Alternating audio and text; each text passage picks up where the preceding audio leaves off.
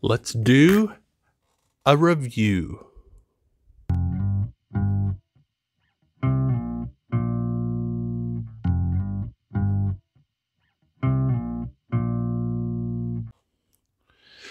Welcome to Life in My Shoes. This week, I'm going to do a review of the Wild Wild West box set.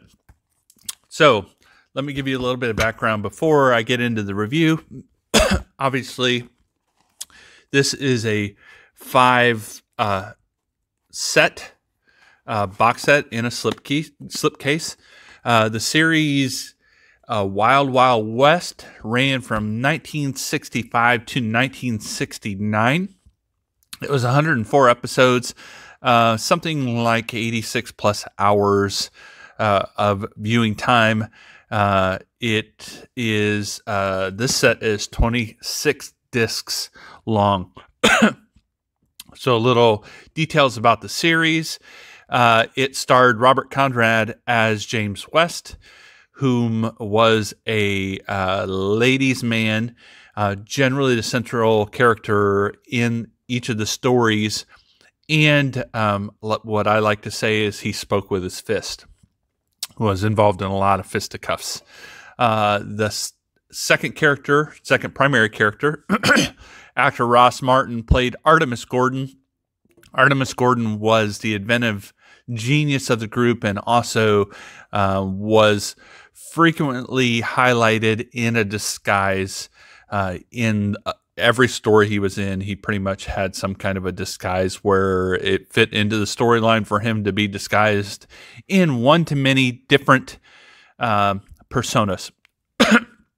So the premise is that these are two secret agents serving the U.S. government during the President Grant eras, which I think was 67 to 71 or something like that, or 77. I can't remember if he ran one or two, if he had two terms or not. But it was during the President Grant era. And President Grant, played by multiple actors throughout the life of the series, including Artemis Gordon, Ross Martin, disguised as President Grant, played by multiple characters throughout the series and appeared in the series. So as secret agents, they often were getting orders from President Grant. They traveled around the United States in a train. That was kind of their base of operations, and it was kind of tricked out, had all their little doodads and special weapons and pool balls that would explode into a knockout gas or were bombs or whatever. They had everything in their kind of train. And in the first season, for a portion of the episodes, they actually had a butler. So speaking of the first season, of the 4 seasons of the series, the first season is the only season that is in black and white. So from season 3 through 4, the series converted to color, and it was, I wouldn't say anything beyond that really changed. The storyline stayed the same, whereas something like the Avengers, the Emma Peel years, when it converted from black and white to color, the format slightly changed. This was not the case. It stayed very similar. Every episode of the series is the night of the blank. With the exception of one, it's just called Night of blank. But every episode in the series, so 104 episodes, a night of blank. They are very commonly dealing with some kind of issue that is it has the potential to impact a still forming United States. And remember, this is very closely following, or set in a period very closely following the Civil War. President Grant was one of the Civil War generals, heroes of the Civil War. And so some of the stories revolve around that, the fact that it's a disgruntled Confederate or someone trying to get what they felt they were supposed to get out of the Civil War. But these two secret agents are generally tasked by the president to go address some kind of issue that is addressing a still healing nation that still has some splinters and still has some infrastructural weaknesses. So as I mentioned, very high tech. I mentioned the train was tricked out. I mentioned that Artemis Gordon was a inventive genius. So the story's always highlighted some kind of trick gadget, something, including James West that had a gun that would shoot up out of his coat, a little wrist holster of sorts, and it would shoot out a little, I think it was a little Derringer would shoot out. They had different kind of, there were materials that could hold a certain weight for only a set period of time, which always fit into the storyline. There were zipline kind of launchers. There were bombs. There were explosives. They were always picking locks with doodads. They had stuff stored kind of like in their belts. James West in his back of his lapel had lockpicks stored in it. So they always had this kind of gadgetry around that they had access to, and it was kind of a neat play, and kind of led to the premise that this wasn't what I would say a traditional cowboy series, because of the gadgetry. I have described it as almost steampunk-esque, but they had a lot of the gadgetry, but not only that, but the espionage, and there were elements of supernatural. That, in one story there was a ghost. It was part of the storyline, the plot of the government agents to get to the bottom of an issue. But there were kind of supernatural issues and like very forward thinking. Again, it was a series that was produced in the 60s, supposed to be in the 1860s. And so knowing what was known in the 1960s, they were able to like leverage some of that knowledge, like, sound waves, how could sound waves be effective, etc. How can you control weather? Things like that. So it was kind of ahead of its time in that they were always battling the criminal masterminds. And one particular criminal mastermind, character of Dr. Miguelito Loveless, was played by Michael Dunn, appeared 10 times throughout the series, and it is by far the best villain of the series, and is who in the big screen movie with Will Smith and Kevin Kline and Kenneth Branagh, who plays Dr. Loveless, based off of the Dr. Loveless in the TV series, which was the premiere villain. The series did have two made-for-TV movies in 1979 and 1980 that featured. The first one featured Dr. Loveless Jr., so it was supposed to be the son of Dr. Loveless, because I believe Michael Dunn, the original actor, passed away in 1973. And then the second one was supposed to be a continuation with Dr. Loveless Jr., but was not able. The actor was not able to be in the role, so they rewrote the role to a new character, and that story was there.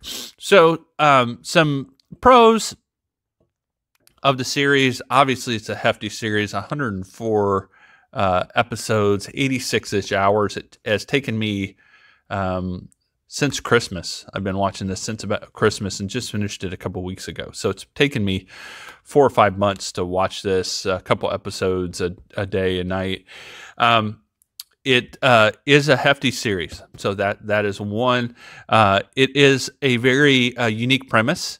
So I enjoyed that. It's a nice mix of the cowboy, the technology, the espionage, a little bit of supernatural.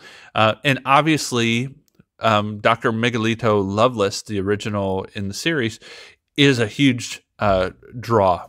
Great villain, well played, and someone that, I really enjoyed when it was a Dr. Loveless episode. It was always an episode that I would perk up a little bit more. Some of the cons of the series are that obviously the series is called Wild Wild West. Now, none of my readings really alluded to the fact that it was primarily about James West, but when you watch it, you definitely get the feel that it is primarily about James West, and Artemis Gordon is kind of his sidekick, which is unfortunate. I would rather have had them as equals. James West was always... he would always be like the one the story would follow while Artemis would go off and do something else, which helped because Artemis was always coming back in some kind of disguise. But, you know, the main fights, more commonly, James West would get the lady. So it focused around that. So I felt that they should have been more equals. The story should have had more following Artemis Gordon. Another one of the cons is, I believe, if my information is correct, that Ross Martin injured himself towards the end of season 3. I think it was a leg injury, like a fracture or something. The story wrote in his fracture, so he's limping in the story. And then in season 4, Ross Martin had a heart attack and was out. And so they had to write the character was in Washington on special assignment, and they had guest appearances. Now, the guest appearances weren't in and of itself bad. There were something like 4 or 5 different actors that came in and filled the role, not of Artemis Gordon, but of fill-ins to help James West on his adventure. One of those was the skipper from Gilligan, and I don't remember the actor's name, Bob Hart or something like that. But actually, in that instance, the character he played was totally different than Artemis. Other than that, some of the other characters that were fill-ins, it felt like the Artemis role was just given a different name. So it was exact same characterization, etc. So that was one of the cons, but it was something they couldn't manage. They couldn't not deal with. So all in all, it's a fun series. I really enjoyed it. I had been wanting to pick this series up for quite a while. Scale 1 to 5, what would I give it? I give it a 4. Solid entertainment, pretty clean. This series did run afoul of the U.S. government. Was towards the latter part of the series was really trying to make a movement to control violence on television. The series kind of came in the crosshairs, and I think was probably canceled as a product of that overall initiative. But good fun. If you like cowboys, this is a unique spin on cowboys. 86 hours worth of a unique spin. It does kind of lose some of its uniqueness over time. So obviously they started running out of stuff. You could see some of the reuse of the sets in the early seasons, but still a good series, good, clean fun. And I highly recommend it. 4 out of 5. Let me know in the comments below, what do you think of Wild Wild West? What did you think of the big screen remake? Do you have a frame of reference for it being based off this series, and how do you think it handled the materials based on the original source?